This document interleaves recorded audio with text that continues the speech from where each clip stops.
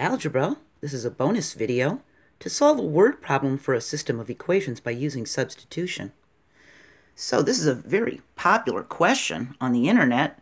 We have a fish that has a head 9 inches long, and the tail is equal to the size of the head plus half the size of the body, and the body is the size of the head plus the tail. So how long is this fish? All right, well, drawing a picture might help us. We've learned that in the past from word problems. But let's think about what we're looking for, okay? What are we looking for? The total length of the fish, okay? And what info do we have? Well, we know that the head is 9 inches. We know that the tail is the head plus half the body. So if the head is 9 inches, that means we have 9 inches plus half the body. We're going to substitute that 9 in for the head.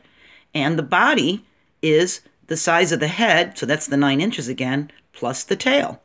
Well, if the body is 9 inches plus the tail, and the tail is 9 plus half body, then the body is 9 plus half body. So we can combine these like terms. We've assigned the variables. H for head is 9, T for tail is 9 plus half B, and body is B, which is 9 plus the half B. This is our system of two equations right here.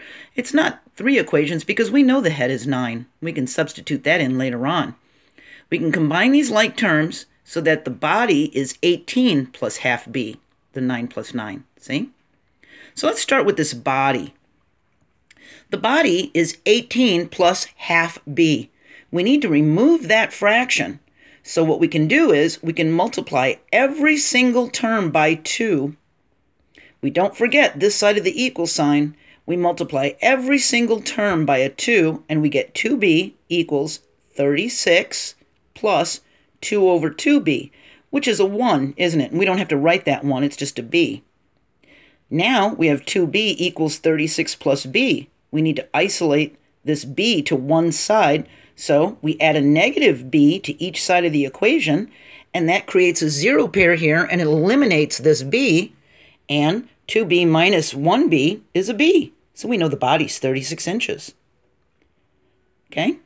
So now we know the head is 9 and the body is 36. Now we can do the tail.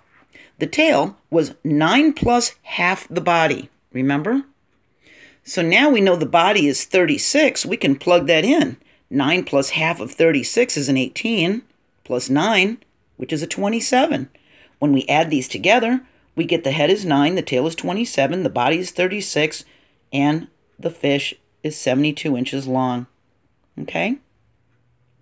Now, the big mistake that everyone makes is they remove this fraction by multiplying by 2, but they forget to multiply this side of the equation by 2. If you don't multiply this side after the equal sign by 2, you're going to end up with a negative b or a negative 36. Okay? And that's where you'll go wrong. By multiplying every single term by the 2, we can eliminate this b on this side of the equal sign and bring this to just 1b. See? If this was helpful and you'd like to see more videos like this, you can subscribe to JoAnn School, my YouTube channel, and hopefully I'll help you as best as I can. All right? That wasn't too bad, was it?